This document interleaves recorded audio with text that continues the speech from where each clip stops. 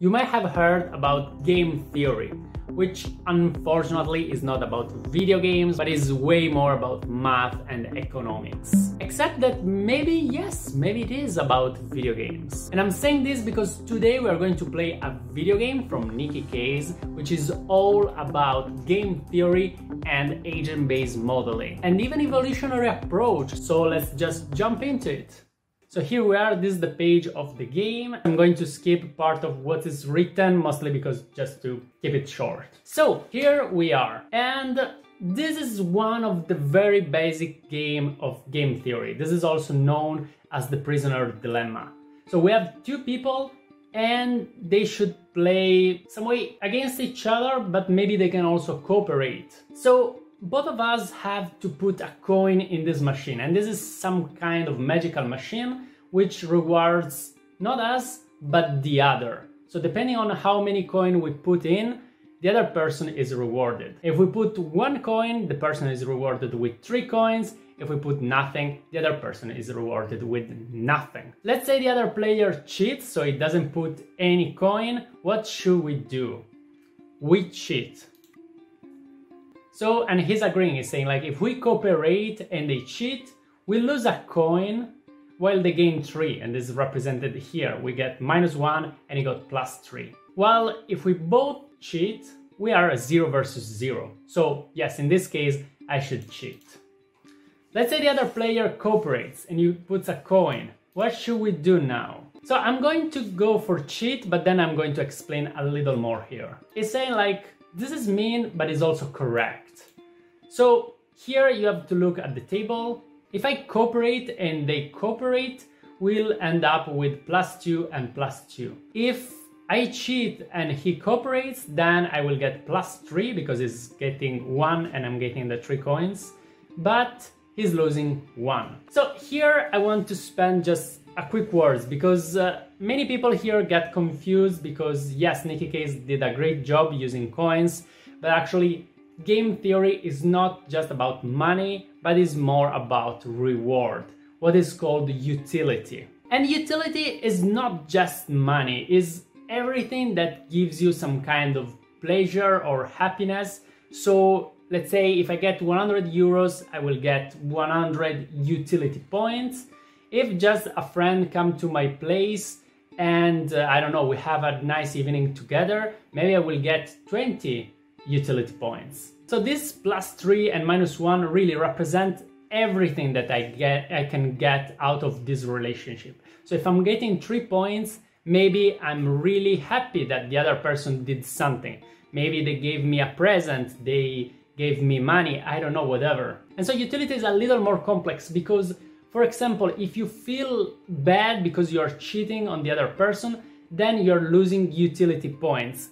So I'm not gonna get into details here because it's going to make it super complex. So here I think it's best just to focus about the fact that for whatever reason we don't want to know, but some way we don't care about this person. If this person lives, good for them. If this person dies, we don't care. And this is key because if you don't understand this point, then you will get confused for whatever happens next. So now the game says like, what happens if we play this game more than once? So now let's play for real. And you will be playing against 5 different opponents. Probably I will cut some of them. Can you trust them, or rather, can they trust you? So we don't know what the other guy is doing, but we start by cooperating. Okay, we both cooperate, and so I get 2 and he got 2. So let's say I cooperate again.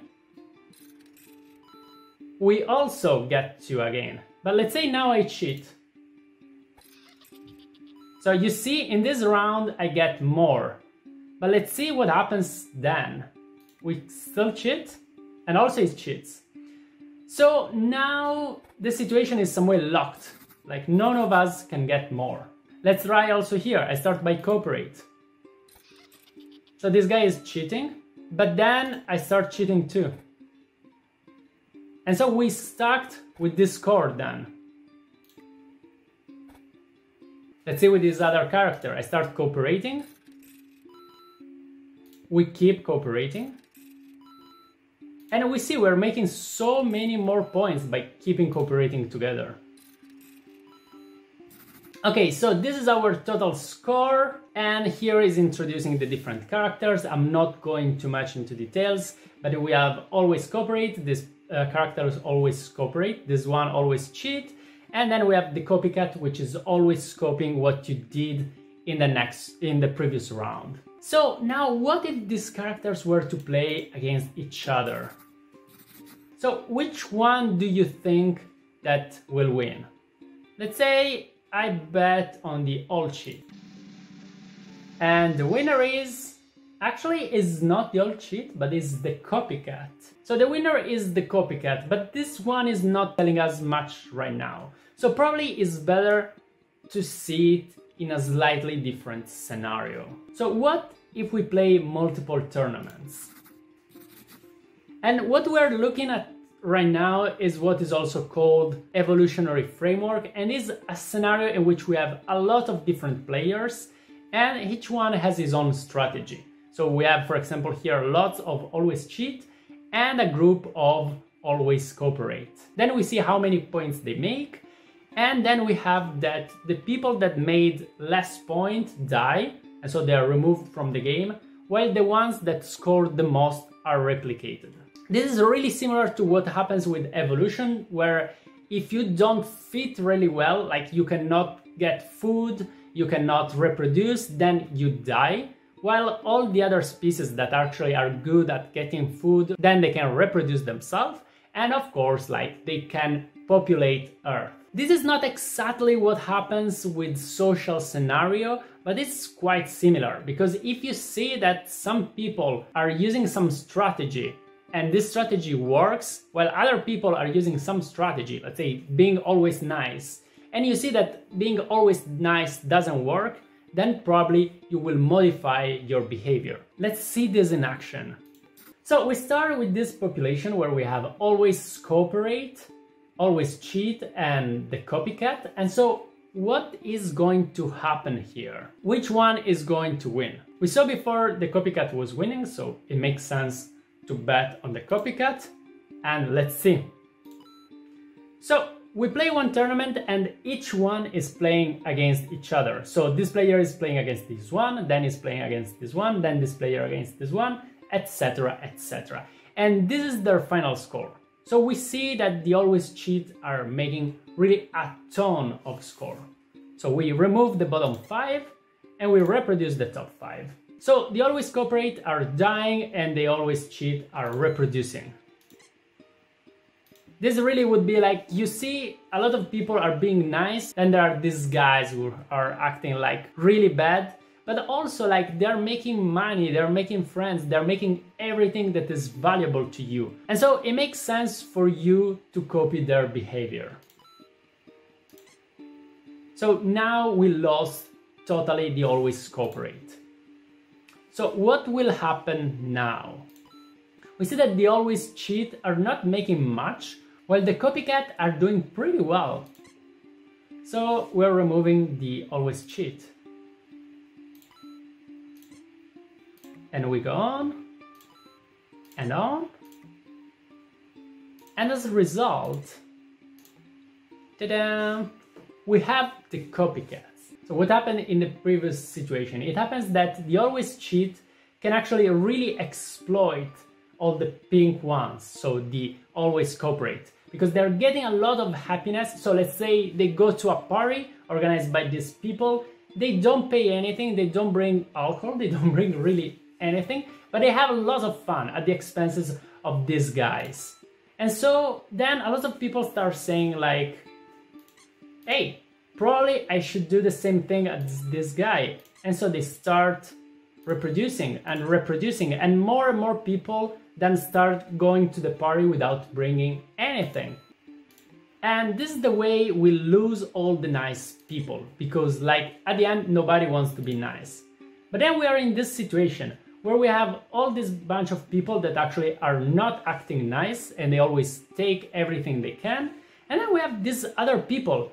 They start being nice, but then if you're not nice to them, they're not nice to you.